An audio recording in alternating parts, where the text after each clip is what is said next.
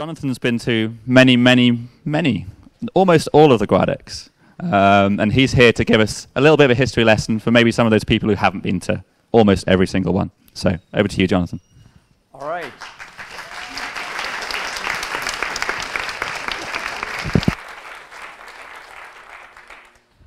All right. Can everyone hear me? Is it good in the back? Fantastic. Cool. Right. So I'm Jonathan Blandford. As Dave says, I've been to every GUADEC but one so far. I'm very honored to be able to give this history of GNOME talk. Just a little bit about me. I run engineering at Endless right now. Before that, I had a brief stint running the cloud team at Twitter. And I spent 15 years at Red Hat, 5 as an engineer and 10 running the desktop team there. I started working on GNOME in 1997, soon after Miguel announced it, and it's been a huge part of my life ever since then. First as an engineer, then later as like a board manager or an ad board member, or I guess as a manager too. But I've certainly been around and seen a lot of things across the way, and I thought it would be good to try and take a moment to share some of the moments of GNOME and try and tell the story of GNOME. There are a lot of different ways to tell this story. I had a really tough time for me to decide how best to approach it. I decided to tell it as a timeline, both of sort of events and the overarching technology. I missed a lot of great stories along the way, and I had to cut a lot of things because there's a lot of history to GNOME. Brief may be a bit misleading in this one. But if I told everything, it would be a much longer talk. Going forward. Next slide, hopefully. So I love these houses that we've done. I think it's pretty cool. Yeah. Whoever came up with this, it was a brilliant move. We don't have a lot of time for questions in the middle of this talk, unfortunately. I'd like to challenge. So who's been here for 10 or more GUADECs? Let us maybe do a quick show of hands. Those are the people you need to talk to get some great stories for.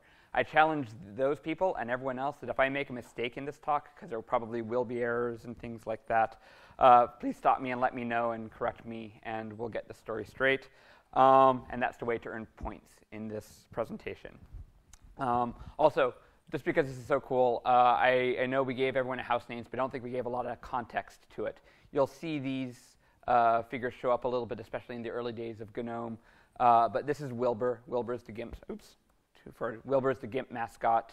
To the left of it in purple is Rupert. Rupert was the Simian monkey and the mascot of Simian. The goat with 5 arms is the Gegel, and Wanda the fish is in the lower right corner. And I believe all but the Gegel will show up in these slides. So hopefully you'll notice it as we go through. So before I tell the story of GNOME, I kind of wanted to set the stage a little bit. GNOME didn't come out of nothing. It didn't start in a vacuum. It wasn't just a desktop coming out of Miguel's head, but there's a lot of work that went into the area before that started. And our story really begins with the X Windows system. X was a very early graphical tools or windowing system. It was created for Unix. Back in 1983, 1984. It was made at MIT in Lincoln Labs. It was made in partnership with HP. It was a very early system, and why was it called X? For those who don't know, there was a W windowing system that started before it, and this was a successor to it. X is almost 35 years old today. It's kind of amazing. We've been on this long path to replace it with Wayland, but it serviced us very well. And for those who don't know what it looked like, this is what Next Desktop looked like in the early days. This is probably from like 92, 93, so it's after it had matured a bit. But it's interesting to see that you already sort of started seeing some of the features that you might see in a desktop. You had toolkits, you had virtual desktops, you had window managers. We even had Netscape back in the day, amazingly, fairly early on. And indeed, network transparency, which I'll let sit. But the story really begins in, I think, 85. That's when Richard Stallman published his GNU manifesto. I think it's sort of lost a little bit. Karen gave a great presentation yesterday, so I won't spend a lot of time on it. But this has been an enormously influential doc in the computing world in general, in the world in general, and certainly it's was part of the GNOME ethos right from the beginning. Richard always talks about the 4 fundamental freedoms for software. It's the freedom to run, the freedom to study the code, freedom to redistribute code, and the freedom to modify and improve it. He also did a bunch of compilers and tools and other things. But the big thing was he put a line in the sand and made a very political statement about what he thought was acceptable for software. And this has been involved in GNOME. You know, we're a GNU project. There are moments that we've had disagreements and things have been exciting. But for the most part, this core ethos has been part of GNOME since the very beginning. The GNU GPL came out in 1991. It's kind of interesting that there's a 6-year gap between when he published his manifesto and when we figured out a way to sort of protect software that he wanted to make as free software. But 91 was an interesting year because in about a 3-month period, the GNU GPL came out, the initial Linux release came out, and those two have been sort of tied, I won't say at the hip, but certainly their successes have built on each other's ever since then. If you haven't seen Linus's original presentation on or post on what he was doing with Linux, it kind of was interesting at the time, but it really took off kind of like wildfire at that moment. There was a very latent need inside universities for a free version of Unix. People had been using Unix on expensive machines. All of a sudden, there was a way to use it on cheap machines. There were a lot of people interested in operating systems at that time. The internet was just starting to take off on universities, and it was a very fertile ground for the free software world to really start taking off. And what we saw is a whole bunch of projects sort of started one after each other, each targeting a different area of computing, trying to bring some free software into an area that had a proprietary contender. So the kernel, you had Python, you had languages, SMB for Windows, Apache, et cetera, et cetera. There was a lot of projects. It felt like at the time a lot of projects were being founded almost week after week, and that kind of continued, but during that time a lot of the big projects really got their start. Distros started to appear. That started in 92. SLS is the first one. The oldest one right now is Slackware. It's about a 2-year period between when Linux first got announced and when people started actually trying to bundle it up and distribute it. Most of these are familiar to people here, so I won't go through it. But as distributions started to appear, they sort of started to define what a distribution was, and they sort of all had a very similar look and feel. When they started, a lot of them was very much trying to recreate what people had on Unix. For the most part, that wasn't graphical in nature. It was very much a workstation, at least at the beginning. And over time, X was ported to them, and people started talking about using Linux as more than just a Unix replacement. Finally, Windows 95 was released. That was an interesting thing. It changed everything about computing. It's hard to overstate just how influential it was on computing at that time. Today, I think there's sort of a sense that Microsoft has peaked, and maybe it's true, maybe it's not. But at that moment, it dominated the industry like nothing before. It took over 98% of the market. In a couple of years, it pushed out a lot of other people, and they were very scary. They played for keeps. If I had a whole talk on this, we could talk about some of the things that Microsoft did to really change and entrench themselves within the computing industry. And they killed a lot of potential competitors and projects and alternatives at that moment. And at some level, they're still coasting on that momentum. And if you were a free software person at that time, or a Unix person at that time, or anyone who wanted to see a competitive market, it felt very oppressive at that moment. They were everywhere. It seemed like there's a long way to go to get between where free software needed to go and where they were in order to sort of reach a mass market. GIMP started in 95. That was started out in Berkeley. by 3 hackers, Spencer, Peter, and thank you, Josh McDonald. It was interesting. It was a copy of basically a clone of Photoshop, like the other big projects. We need a free version of Photoshop at that moment. When they wrote it, they started using Motif, and they started distributing it, and they found it very hard to get people to contribute to it, because to have Motif, you need to have a Motif developer's license at that moment, which was very expensive. Only university students had access to it. So what they decided to do is very quickly write a quick clone of Motif. At that time, it was GTK, which stood for GIMP Toolkit. It was part of the GIMP for the first couple of years. But it was a very active project on IRC. It was sort of one of the flagship projects of the free software world at that moment. And people were very excited about what it could do, because it was sort of a moment of pride that, yes, Windows had all this stuff, but we at least were starting to try and compete in some of these areas. So it ended up being a bit of a magnet for engineers to come and start doing things. There are a lot of different desktops being announced at that time. KDE was one of them. I can think of at least 2 or 3 other ones that were announced at that time. None of them lasted more than a couple of years. But KDE was one that stuck around. I think it was just sort of announced, like people were announcing projects left and right back then, and they got together and did the first major effort at doing a desktop. And they sort of really defined what a desktop was. It was something built on top of X. It was a panel. It was a file manager. It was a set of applications. It's what we call a desktop today. I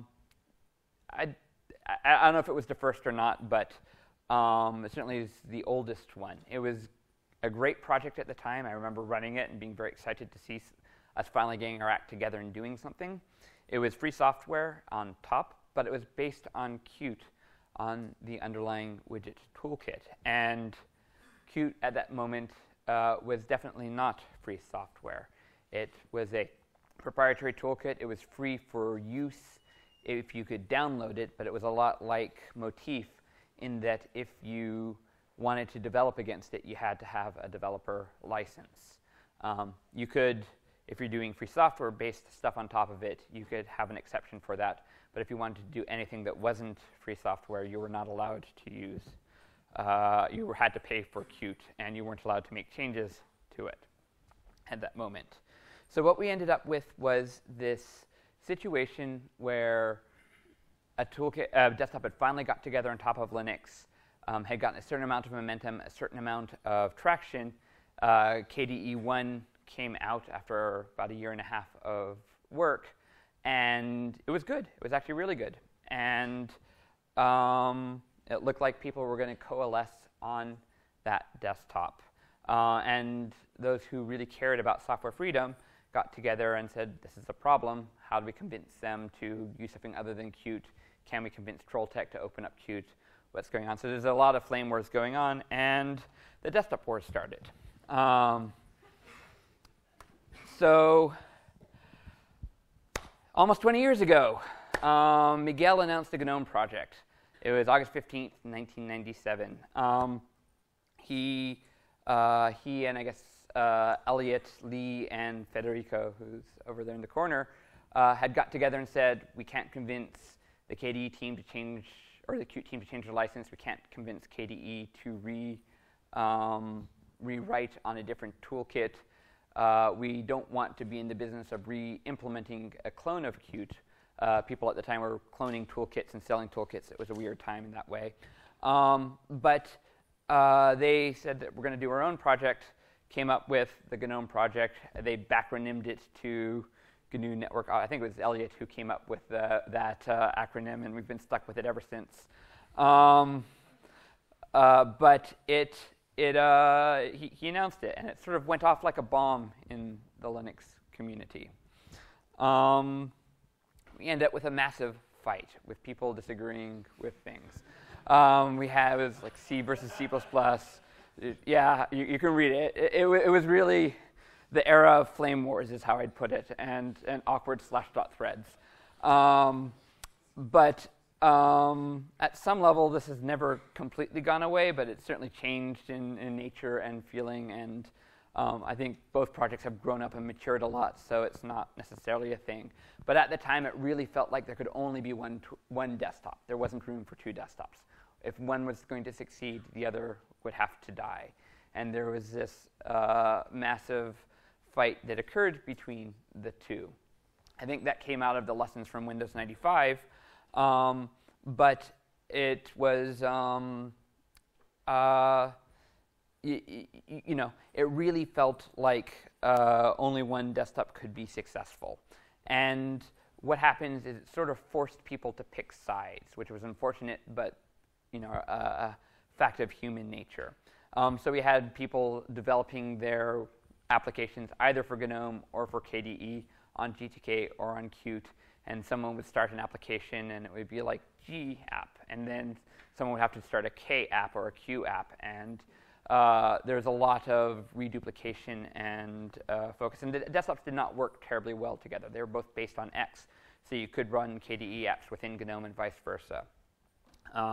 But very much it was it felt like one size fits all. At that time at Red Hat, Red Hat had gotten together, and they were a much smaller company at the time, about 30, 35 people, and they had decided that they wanted to do some development for the Linux ecosystem, and they decided that the other big problem that existed was that there wasn't a free browser available. There was Netscape, but that was it, and Netscape was proprietary software. So they got together and they formed a Red Hat Advanced Development Labs, started hiring some people for it. They were going to write a free browser. Then Netscape announced Mozilla and made everything available, and Rad Labs kind of existed without a reason. Miguel had picked up on this and convinced Eric Troen and Mark Ewing at Red Hat, maybe it's a good time for you to focus on desktops. Qt is a problem. If Red Hat's ever successful, then you're going to have a problem with having everyone who wants to develop software for it having to pay a third-party company for their toolkit. So they agreed to focus on doing on doing desktop development. And this is where I'll insert myself into the story a little bit. But that's where Owen, Federico, myself, Alex. Is Alex here? Yeah, Alex remembers that. Chris Blizzard, he's at Facebook now, was at Mozilla for a long time too. We all got started in trying to really pick up some of the unglamorous parts of building a desktop and really accelerating it forward. And that's where GNOME really got its first sort of big corporate sponsor soon after it started. And this is what it looked like. It's worth pointing out we didn't actually know what we were doing. We had some ideas of what a desktop could look like. We knew it had to start applications, and it needed settings, but we didn't actually know what these should be. So this is what we ended up doing in the first 9 months of GNOME's existence. I'd like to point out that this is the original Wanda fish here in the middle here. You would click on it. I don't know, is my cursor? Yeah, great, it is. You would click on that, and it would pop up Fortune and tell you something. And it was kind of charming. It existed. But if you notice, there's already Wanda. There is Wilbur over here as the initial GIMP icon. So yeah, this is what the original GNOME looked like. We'd already done a panel. We started a file manager. We did a control panel. We had some very simple games, some very simple applications. We'd already started talking about doing internationalization. We'd had the very beginnings of a spreadsheet. True story, Miguel said that he had a great plan. He was going to write a spreadsheet in 6 weeks, and he's going to write a file manager in 6 weeks. And he did something which turned into numeric eventually in about 6 weeks, and it did display some things. It was kind of impressive at the time. And then he took Midnight Commander and turned it into a GMC at the time, and it was terrible. Words can't describe how bad that was. And he did that in about 6 weeks, and then Federico and I spent the next 6 months making it not crash. So anyway, so the desktop wars began. After a while, there's a lot of back pressure on Qt because they realized that there's a lot of very vocal people saying that they were going to drop KDE. KDE was starting to lose momentum. Qt was starting to lose business. People were very unhappy about it, so they invented a new license. They called it the QPL. It was kind of GPL-esque, except for at the time everyone's doing their own public license, like the MPL, and I guess that's the only one that still exists. And they relicensed things. In theory, that changed everything. That meant that we could all get together and agree on a desktop. It wasn't ideal in a lot of ways, but it was a lot better than the previous situation. In practice, people had already picked sides, and people are people. And it changed nothing. And then later on, Trolltech would fully embrace the GPL and make a lot of these concerns go away. I did want to tell a little story, because I think this one actually was really important for the early days of GNOME. Right after the QPL came out, Red Hat had this moment where they decided, were we going to continue to focus on GNOME, or did we want to switch to KDE? And I sort of feel that at that time, if Red Hat had switched in those early days when we're such a big part of the engineering heft there, that it probably would have been pretty dire for GNOME. And the board of directors was kind to come and see what we had done, because there was a sense that we'd pushed really hard. We'd made something that looked, well, you saw what it looked like. And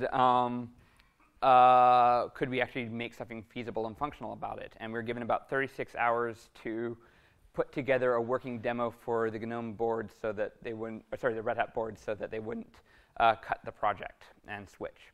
So we spent about 36 hours fixing bugs, trying to make things come together. It was a really intense period. There's a lot of maybe painting over some major cracks that occurred, but we managed to get something together, and we did a great demo. And during that time, Raster had done a new theme and shown the new theming system, and that impressed the heck out of them. So it turned out the actual thing to do was to just make it look kind of cool. Anyway, next era, Battle for Dominance and Survival. GNOME 1.0 was released at Linux Expo in 1999. It barely worked. True story. While we're demoing it, we had a moment. That's a different true story. But while we were there, we did a demo, and I mentioned GMC was terrible.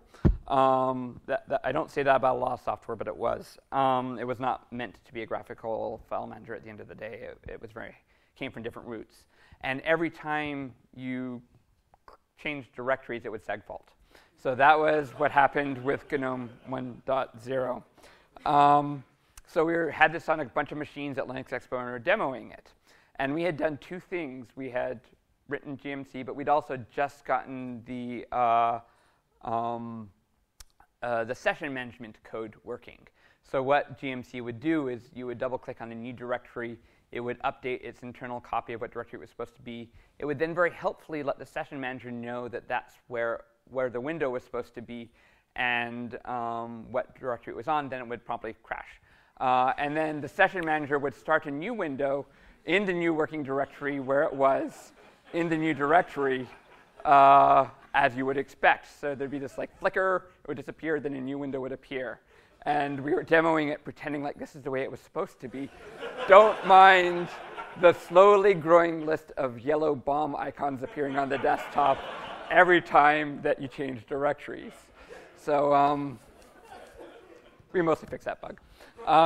We also, as I said, we had a terrible press conference where we're announcing GNOME 1.0. We hadn't quite figured out how to explain free software to people, and as I said, we had RMS in the audience basically spending a couple minutes chewing down. If you go find this article, it's kind of amazing to go read, but chewing out the New York Times for not saying GNU/Linux instead of GNU Linux. And this is a little bit what it looked like. So it was starting to look a little bit more like a reasonable desktop. This is a Red Hat one, but starting to be a thing. Garrett did all those icons, and then some. Actually, no, Tigert did the early ones, but Garrett was very involved with that, so yay, Garrett. We had that lovely embossed background, too. But we had some exciting new people showing up. We had Helix Code. It was originally in international GNOME support. Then it was Helix Code, and then later Simian. And then the chain continues. But it was founded by Miguel and Nat Friedman. It was very much based on building a desktop on top of GNOME. They wrote Evolution at the time and brought us Bonobo. Easel was started then too. Easel was founded by Andy Hertzfeld, who'd done the Mac Finder for Mac 9 and even earlier, and had done very well at the early days of Apple, and I guess wanted to do something with it. So we ended up with Nautilus and GNOME VFS out of it. And Sun joined GNOME. Did it stop there? Oh, my screen went blank. So Sun joined GNOME. That was kind of exciting for us too. They were our first major company to really express interest in GNOME. And what they ended up doing was, they brought accessibility to the table. So I'm going forward here. And then GUADEC started. The first GUADEC was in Paris. That was pretty exciting at the time. It was the first time a lot of us got together. It's founded by a guy named Mathieu Lecage.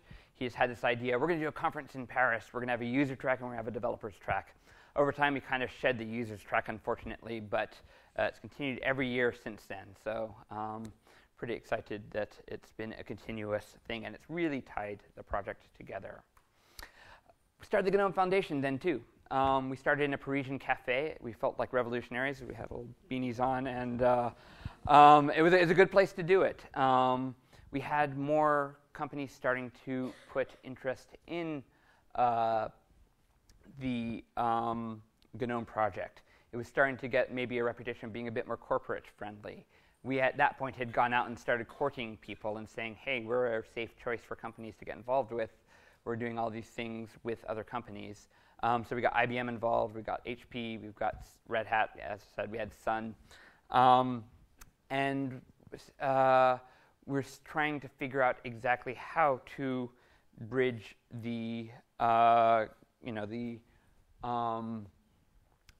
basically the corporate / hacker ethos and divide, because there's very much a, I'd say a clash of cultures is the best way of putting it. We had Sun and their ARC process where every change had to be approved by the Architecture Review Board, and GNOME where we were pushing out changes all the time. There's very little focus on stability or anything other than just getting something on the screen, and there was very much some clash going on at that time.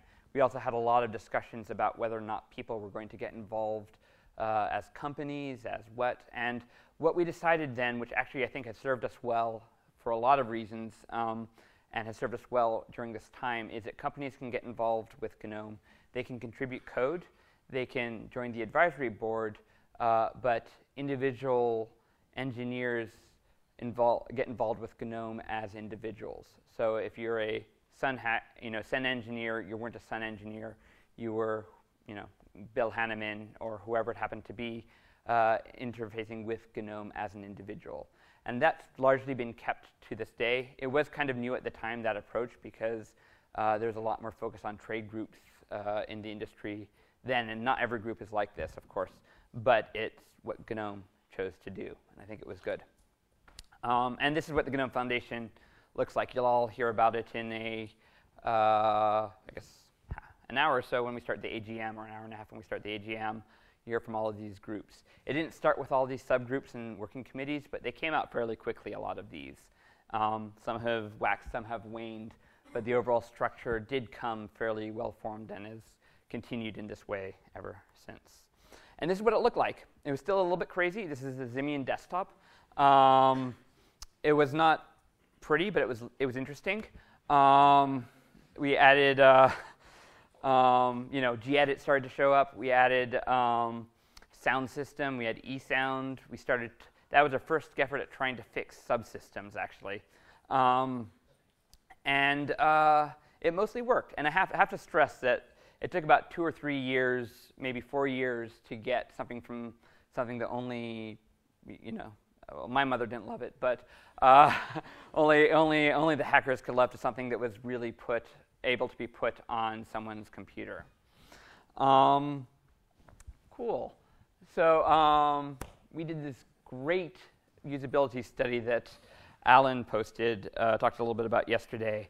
The clock study. This was super revolutionary inside of GNOME. Before we had reached this point, there was a sense that we're behind. We have a lot to do. We need to add more and more and more and more and more. We need clocks. We need text editors. And there's this kind of this land rush where there's a sense that what we needed most of all was a little bit of everything. So, Miguel did his spreadsheet in 6 weeks. That was to try and get something in that space. And we just put a whole bunch of different things out there. And there was no focus on what the overall whole looked like. And Sun sort of showed up with this usability study that was terrible. I can't stress how it felt like as an engineer working at it at the time in the audience to just hear them basically say, your stuff is bad and you should feel bad. And they went through it, and it was kind of a cold bucket of water in the face. And we ended up turning the project around. It wasn't overnight. It didn't agree to, not everyone agreed on this path, but enough people sort of took the hint that maybe we should focus on the user, maybe we should think beyond just cloning what we see in other desktops and take a holistic view on things. And as I said, that's when we started removing features. And we've done nothing but remove features ever since. So I like to point out that this, in fact, is the high point of all. This is when we had all of our features. And ever since then, we've just removed things. Also want to talk about the logos. We settled on the final logo fairly early on in 2002. But there's a sense of people don't know the evolution of this, so I thought I'd just go through it a little bit. The GNOME logo got its start from Tigert, who did a great background here of like feet on, I don't know, sand or something like that. And that was our default background when we started. And when someone asked him, he said, oh, it's GNOME's walking along the stand, because he didn't want to draw full GNOME. We sort of took that footprint and put it on the default start icon almost on a whim. Miguel decided, OK, it's a GNOME footprint. We'll put it there. Over time, we got a slightly better versions of that one. But we got into a trademark dispute with I think it was like Bigfoot Internet or something like that, where they said we looked too close to their feet. So we took it and we turned it into a bit of a G-shaped foot. And we ended up with this logo, and then over time it got even more professional, and we ended up with the one that everyone knows today. What's interesting is that over time, sort of the foot has stuck around, but the G, which is there, gets lost. If you didn't know there was a G hidden inside the logo, you can sort of see where it came from there. But there is a G in there, and now you won't be able to unsee it. But that's why the foot looks the way it does. Right, so the .com bubble burst. It was a bit rough. Easel went out of business. They had a great plan. They were very close to fundraising, and then just like that, things ended. We'd had people working on our file manager at that point. We had Nautilus starting, and we lost them, unfortunately. Novell also ran into similar problems. They had a happier ending. They were bought by by Novell. Novell had done, what was it, NetWare? Am I right? Thank you. They'd done NetWare, and they decided they wanted to get into the Linux space because NetWare was an older operating system, and they could see where the future was. So Novell decided that they were going to buy Symbian and try and get into the desktop space. And they did this whole thing where they bought Symbian. They had this discussion about whether they were going to make a desktop based on Debian and a better GNOME and try and run with it. What they decided to do, unfortunately, was I don't know if unfortunate is the right word. It was just a choice that was made. But they bought SUSE instead. SUSE was a German distro at the time and very heavily invested in KDE. I think they had this view of buying Symbian and SUSE and combining the two. They'd end up with the union of the two. And what ended up happening was there was the desktop war sort of continued internally inside of Novell. It was a little tough, and unfortunately, I don't think they knew what they're getting into. And the real event that happened in this time was OS X, the very first version of this. Oh wait, no, sorry, I have another slide here. This is what this is as far as we'd gotten. Is we'd had the file manager Nautilus showing up, we'd had system updaters, and we'd actually started doing system-wide settings. So gconf was an early technology back in 2001. It's since been replaced a bunch of times, but that sort of ability to do instant applies was starting to show up, even 15, 16 years ago. And this is what actually happened, is OS X 10 was released. And at the time, it felt like the two Linux desktops were going to be Windows and Linux. And there's a real sense that we sort of had not time, but if there was a need for another alternate desktop, it was probably going to be Linux. Microsoft certainly looked at it that way. But this, in the reality, OS X and Apple was good enough that they started to eat into the free software world, and we started to run into some more problems. But we didn't notice initially. So GNOME 2 was released. GNOME 2 was released in early 2002. Yeah, that's Seth Nickel. He's a great guy. He was the designer for GNOME 2. Very stand-up guy. And Jeff Waugh. Jeff Waugh was the release manager for it. GNOME 2 was a complete rethinking of things. It was our first effort at going into design and usability. It was completely controversial. Users hated it. Rejected by a bunch of different users. What ended up happening is that we rethought the desktop. We really tried to make things a lot simpler, and it was the first effort at doing things in a, with usability in mind. And this is what it looked like. It's starting to look a lot cleaner over time. This is starting to look a bit more professional, too. It had anti-alias text. I can't tell you what a revelation that was to the Linux world at that moment. We had our first effort at Pango and internationalization. GTK2 was released. It had sort of major widgets. It wasn't a motif clone anymore. We had real theming. We had debus. And we had GStreamer. GStreamer started there. We could do a whole talk on the history of GStreamer, but that's, I think, most of the knowledge will be. And we actually, one other thing that was fairly revolutionary at the time, beyond just the feature set and the focus on usability, was the focus on time-based releases. This was something that was new. It was something that was inspired a little bit by the way that Red Hat was doing things at the time. Jeff sort of took that idea, but Jeff really sort of hammered it home that we were going to go with a release every 6 months, and that's the way we've kept it. And the basic idea is to focus on releasing and making the release reliable and predictable and have features slip rather than the reverse. Before that, we were very feature-driven and very feature-heavy in our releases that made sort of coordinating things almost impossible. And that was a huge release of pressure from what we were doing. It had accessibility. This was kind of exciting. Certainly this idea of universal access is something that's really important to me personally, but the project too. It meant that we're very explicitly designing a desktop for more than just ourselves and to more than just Linux geeks. We were sort of moving in that direction, but bringing accessibility into it really forced us to face that. There were some grumblings at the initial of it. The initial implementation of it was a little rough. There was a real push to get it in time, done to hit a certain deadline, and we rushed some things, but all in all, I'm really glad that we did that. Havoc said this. He doesn't remember he's saying it, but I very much remember it.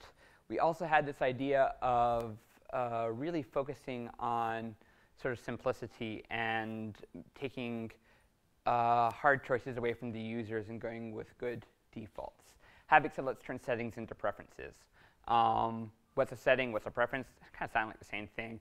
At the time, what he meant was a setting is something you could get wrong, while a preference was something that just didn't matter. So things like your net mask is a setting. Things like your background is a preference. Things like your routing table, which you used to be able to configure, or any of your computer hardware-related stuff are settings, while things that just affect the way you interact with the computer are preferences. So we started this fairly long path of trying to only present choices to the user that matter, and trying to really focus on having things that are, only asking the user for input when they really care, because most users don't care about it. And then along the same line, we started talking about JustWorks. That was the original, I think, GNOME 2.4 release thing, was it JustWorks. We started using dbus to try and drain the swamp and really go lower in the stack. We started writing kits and then managers and then whatever it ended up being at the end of the day. But there was the first effort of sort of GNOME people saying, to do this, we need more support from the kernel than we currently have. We can't just allow root passwords and text file configuration. We really need to manage the system. And this ended up being a fairly influential change to Linux's ecosystem, too, even on the server side as well. I just wanted to mention Stateless Manage Linux. This was a project that we started in 2004, and it looks very much like Atomic Workstation that Fedora is talking about, and Endless is based on this model in CoreOS as well. It was something that we sort of came together about 15 years ago and said that what we want to do is make all the hardware sort of auto-detected, have the operating system be sort of read-only, and apps be separate bundles. This model was even sort of proposed back then. We did it with a bunch of shell scripts, and it didn't really work all that well. And we realized we needed to fix a lot of the system, certainly at Red Hat, in order to make this model work. And a lot of the next decade of Red Hat sort of focus on that desktop team was on trying to fix the hardware to make that kind of model work. And it's really paid dividends for the project over this time. And this is what GNOME 2.8 looked like. It was starting to kick in. This is what the GNOME 2 experience really, what I think of, started to look like. We had the panel at the bottom. We decided on one default panel. The GNOME 1 days, you can move the panel wherever. You could have drawers. You could have drawers and drawers and drawers. It was kind of silly. But we picked a default setup and started to impose that on our users. We ended up with a working Nautilus. We ended up with working network power management and suspend and resume. It took me years to get over sort of the nightmare of shutting my laptop lid and not knowing what was going to happen when I reopened it. So if you didn't use Linux in those days, be grateful, because you never knew what you'd find. And then Ubuntu showed up. I think that was genuinely exciting. They were sort of at the right place at the right time, and they took Debian, GNOME, and the kernel and said, we're going to focus on expanding the audience. At that point, GNOME was really talking to the free software world and to Unix people and to computer people primarily. And they were the first people to really show up and say, hey, what about the rest of the world? Let's start trying to get beyond our traditional market. And they put together a great product that had an easy-to-use installer. They had a great sort of way of distributing it. And it had an effect of bringing a whole lot of new users into Linux and a whole lot of new users onto GNOME. And it felt a little bit at that point like, even though we're losing a lot of people to Apple at that moment, we're starting to turn that around a little bit by getting other users. And things started to turn around. So 2005 hit. Nokia showed up. Nokia had been working sort of on a skunkworks project on the side for a while. What they were going to do was take GNOME technologies and turn it into a tablet. They had come up with the idea of an internet tablet. And they showed up and they came to GUADEC in Villanova, I believe. And they basically said that we want to see a bunch of GNOME technologies show up. We don't hire a lot of people. We tend to work through contractors. So there was a mad scramble for a bunch of different engineers at that point to start forming consulting companies based around GNOME, all trying to make Nokia products work. This was really kind of cool, and a lot of those companies, are still around today. Not all of them, but a lot of them got their start in this initial push, and this really changed the GNOME ecosystem. We ended up with a lot more, companies as a result, or people working on it. Intel did the same thing. It got a bit confusing, but they started a Moblin project, which was their attempt at trying to create a desktop based around, I guess it was netbooks. Nick's here somewhere. He can tell you all about it. But they were very much focused on taking sort of the GNOME stack, turning it into a viable sort of internet tablet slash netbook. They did a lot of work on that as well. After a while, they sort of got together with Nokia and said, hey, we've got doing something very similar here. Why don't we join forces?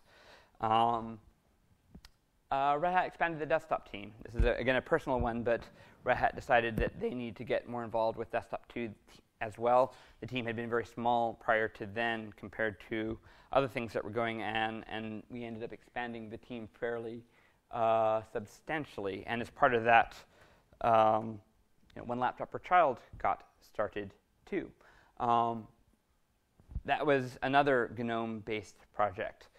It was Sugar was a GNOME-derived product, so it wasn't exactly the GNOME experience. But I'd say it was a very successful project. It really sort of drove the market down on devices and showed that there was interest and demand in both educational computing and in computing in developing worlds, and then also it sort of sparked the netbook craze at that time. I'd say that OLPC did not manage to take the most advantage of the market dynamics that they spawned, unfortunately. They're a bit too ambitious and a bit too aggressive, and I think they annoyed a few too many entrenched people to be successful. But, oops, too far. But this is GNOME by 2006. We ended up with webcams working. We had, printing was starting to work. That was something that's mostly works. Not on Tuesdays. But we're better than we're better than Macs right now. And then we started to try and get rid of the root dialog everywhere at this point. Prior to this, you'd have people requiring you to type the root password, and you have to explain what an administrator was, and all this awful code that kind of made it all work. And we started to rip that out. And then I guess Nokia bought Trolltech. They ended up having a big internal battle, very similar to Novell's, between GTK and Qt. It was two different departments. The one working on the internet tablet, they weren't allowed to put a cell SIM in their device because that was a different group internally. So they had this internal politics going on. It caused a big delay. The iPhone came out. There was a lot of panic inside of Nokia. They said, okay, well, we can still do something here. Then Android came out, and I think that was pretty much it for them. Which brings us to the next phase. This is kind of, I think, the darkest time in GNOME for me, because it was pretty tough times at some level. So first thing, as I said, Nokia sort of turned into a pumpkin. The clock ran out on them. They were trying very hard to, find a niche, but they couldn't, and they withdrew completely from, this ecosystem altogether. This is GNOME 2.28. We started talking about chat, fingerprint support, smart card support. Just to highlight a couple things, you'll notice sort of a trend of more and more hardware types showing up. But inside GNOME, outside of the Nokia situation, things still seemed okay. But we felt like things were stagnant. If you'll notice, the last couple rounds of screenshots all looked very similar. We weren't changing. I'm going to need more time. But we were starting to think about what GNOME 3 was going to have to look like. And we started really trying to think about, let's take a step back. We've had the same appearance for 6 years. Let's rethink what the desktop could look like. So I'm getting a bit ahead of myself here. So as I said, we got together. We had a lot of plans about what GNOME 3 could be. We did a lot of proposals, a lot of designs. Unfortunately, at that moment, Mark decided that he wanted to go a different path with Canonical, and had decided that they had a very different strategy, which involved them sort of owning a lot of the IP for the stack. And we ended up having a fairly large, very public split at that point when they came out and said, we're going to do Unity instead of GNOME.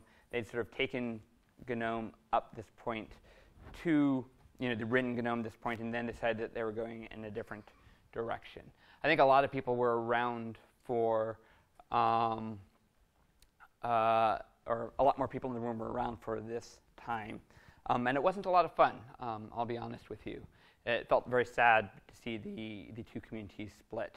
It was not what we wanted to do. When we started GNOME 3 planning, we very intentionally tried to pull Canonical and Red Hat and SUSE and everyone else into the mix to make sure that everyone had a voice in the table as we did these designs. But we weren't able to make that work. Still, GNOME 3 was released. It was a massive accomplishment. I really have to say that this is probably the biggest thing that we did as a project. A lot of effort, a lot of time, a lot of heartache went into doing it. It's completely controversial, like GNOME 2, rejected by many existing users. You're sensing a theme here. But this is what it looked like, and it's a lot cleaner, and this is very much recognizable as the desktop that we have today. We lost this cool feature here, unfortunately, as chat turned into closed gardens. I really like that launch feature, but this is very much recognizably the initial GNOME 3 list. It was released 6 years ago, and huge amount of functionality had been done in the GNOME 2 days that got pushed out to GNOME 3.0. So it was a monumental thing. And I'd say the desktop world fragmented. There's a lot of people who said, I'm not using GNOME anymore. I'm going to start go to different places. There was a big sorting that occurred. New desktops showed up like Mate, like Cinnamon, like Elementary, etc. Unity very clearly was one. And I don't think that we ended up with any one winner as a result of this. I think it was just a lot of effort and noise, and it's kind of a sad thing. And this is another view of it. So moving on. After 3.0 was done, we started turning the crank again. We went back to time-based releases. Very slowly, very surely started focusing on, let's go back to fundamentals. Let's see what we can do. And there's a pretty steady focus on really improving the interface and fixing some of the worst things that happened. 3.2 was released, and that had the first GUADEC extensions. I sort of look at that as kind of a pressure release, as in if people had specific needs, we were able to start accommodating for them in new ways. It gave us a way to experiment with new designs and new functionality. I don't know if it was ultimately fully successful, but at that time it made a huge difference, and I think stemmed a lot of the bleeding. Also, Alan, where's Alan? Thank you. Did fantastic work, and John as well, on actually sort of tweaking a lot of the worst problems that we had with the initial 3 release. Some of our user base actually got used to the change. There was a pretty big shock when we went from 2 to 3, but there were very compelling reasons to move to the new system, and over time we found that people got not just used to it, but actually liked the new workflow better. We did fix some very big problems with GNOME 2 as a result of this. We started writing applications. A lot of applications were written in this time. It was, I think, a new look for GNOME.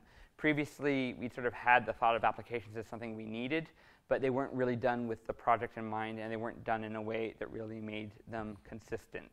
And I think this is really sort of borne a lot of fruits over time. And then you can see, as the app started showing up, it started getting a lot more attractive.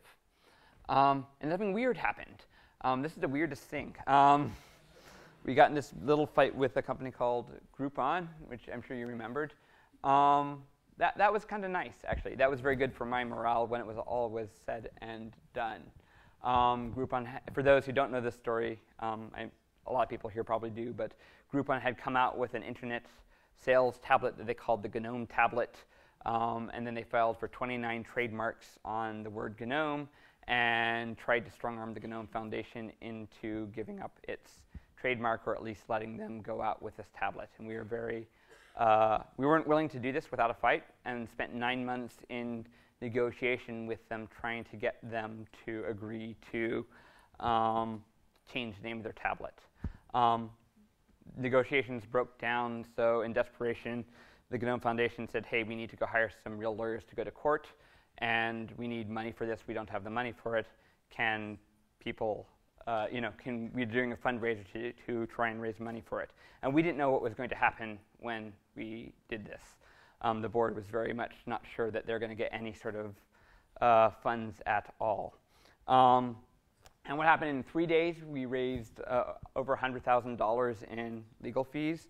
Groupon got such bad press that 2 days after we did this, they cried uncle and were trying to negotiate a way to get out of the situation and agreed to completely change the terms of it, and it felt very good. I think a lot of people realized that GNOME had sort of been in part of the infrastructure and was just sort of there. And then when we were actually faced with some real problems, a lot of people rallied and came to our aid. A personal note, Rosanna, I guess she has her phone, and every time we got a donation on PayPal at that moment, it would make a little noise.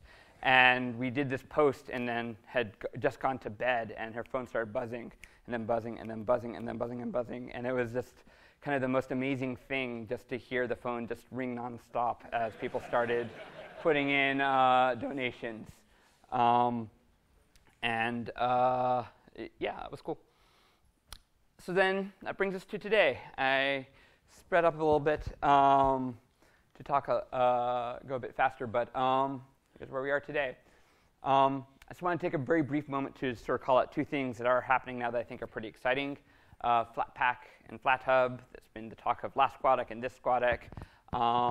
Yeah, it's cool stuff. Flatify things, I guess. I don't know what the right verb for this is, but I really hope it gets the adoption it needs. And actually, on a personal note, I really think that Flatpak has the possibility to really take GNOME beyond sort of its current niche and expand. We've always had a problem of having direct access to users.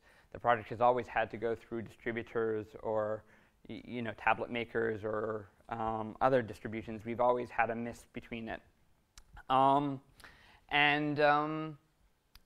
This is a chance to maybe do differently than that.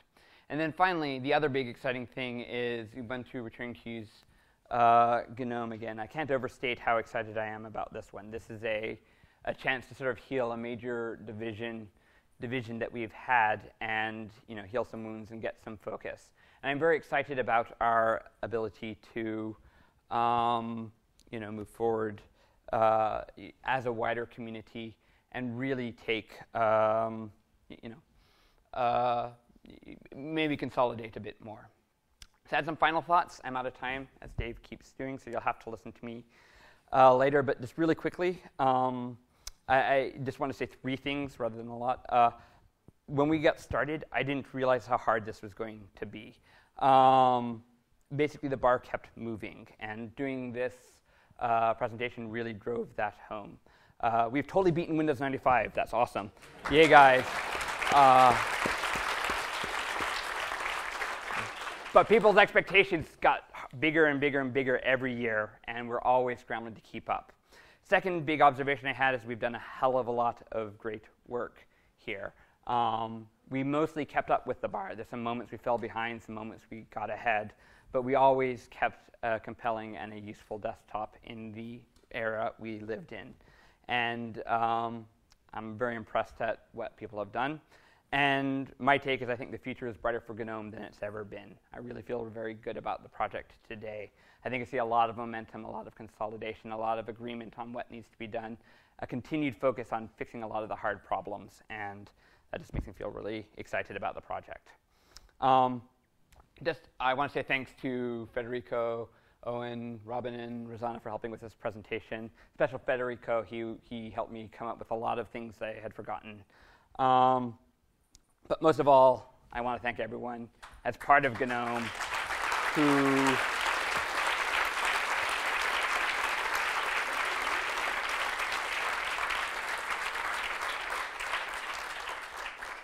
who has contributed to the project.